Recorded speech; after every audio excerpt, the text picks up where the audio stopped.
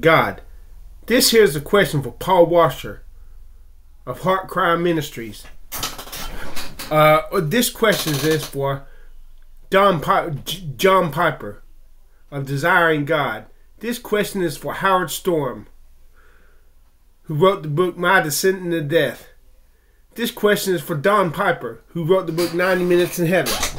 This question is for anybody who knows Jesus Christ. Many of you have said if you take just one small step towards God, He'll take one giant leap towards you. And I curse God if I cannot speak without this speech impediment. Let me be judged for it in the afterlife. Just let me have my free speech back. Full speech back. Be able to rap and sing too. Yeah. Howard Storm says, if you want to know if Jesus is real, just ask him. He'll tell you. Dr. George D. Ritchie has stories about people who asked God, Jesus, if he was really real. And Jesus, right there, answered them. If this is really Jesus answering them and not the law of chance and average in psychology, why the hell this story right here?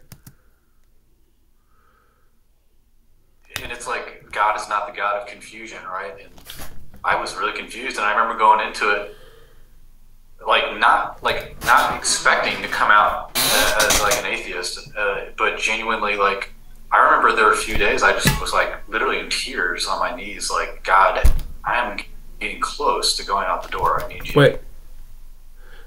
Literally tears on my knees, like, God damn it. Like, I remember there were a few days I just was like literally in tears on my knees, like, God, I am getting close to going out the door. I need you to show up.